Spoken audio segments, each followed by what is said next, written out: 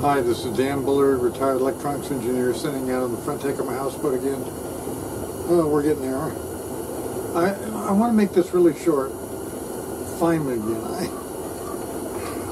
again. I found this on Feynman, and I'm surprised. I'm not the first person to find Feynman was lying. He was making stuff up and putting in his lectures. Feynman confused a student at William and Mary. She read in Chapter 5, Volume 2 of the Feynman Lectures on Physics. That's the same thing that I'm disputing. Feynman Lectures on Physics. And I don't want to get into the details of what the error was, but I'll give you the URL in the description. So it's an interesting story from William and Mary. This gal studied Feynman and then answered a test question wrong, and the instructor says, no, that's not the way it works. And she says, but it's in Feynman Lectures on Physics.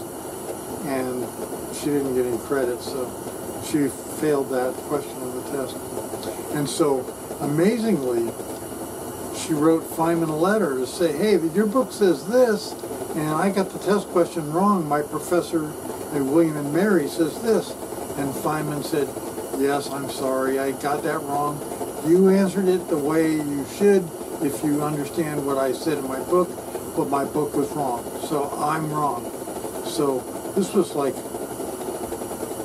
not that long ago, but she got the letter from him in 75, I think. So it's really interesting. What Feynman said in his book is wrong. Feynman was making stuff up.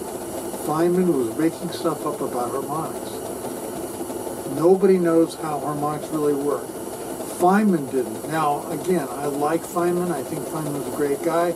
But one thing that Feynman said in this letter to this gal Cox was, don't base your answers on the fame of your instructor. Base your answers on logic and reason. You know, it's okay to say Feynman's wrong. He's not a god. I'm not a god. Oh, I'm close. Anyway, I just want to make that real short. It's a really great story. Read about it. Feynman admits he was wrong. Okay? Now, if he were alive today, he'd have to admit also that he was wrong about harmonics. And the guys who worship him, this guy Mike Gottlieb, he worships Feynman. You can't do that. Feynman said so. You can't do that. Anyway, so it's a beautiful day. It's not going to rain, I don't think. So once again, from the river, this is Dan Bullard. See ya.